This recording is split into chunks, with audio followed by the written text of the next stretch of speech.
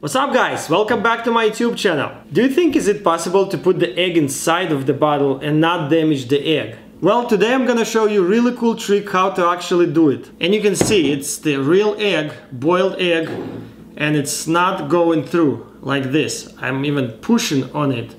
See here? See what I'm saying? It's stuck. It's not going through.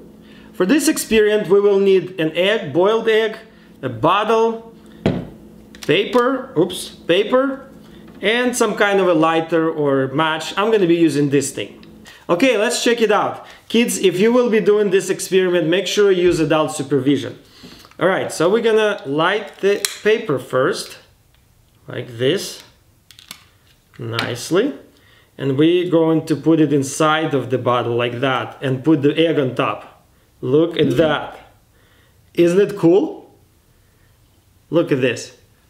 The egg is inside the bottle and it's actually intact. It's kind of hard to see because of the smoke.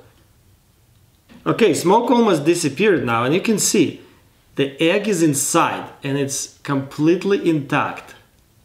Isn't it cool? So the science behind this experiment is that the air is burned by the fire and it creates the vacuum which sucks in the egg, and that's how it happens. Alright guys, that's pretty much it. Let me know in the comments how to take this egg out without breaking it. And as always, leave a like, subscribe, and I'll see you guys next time.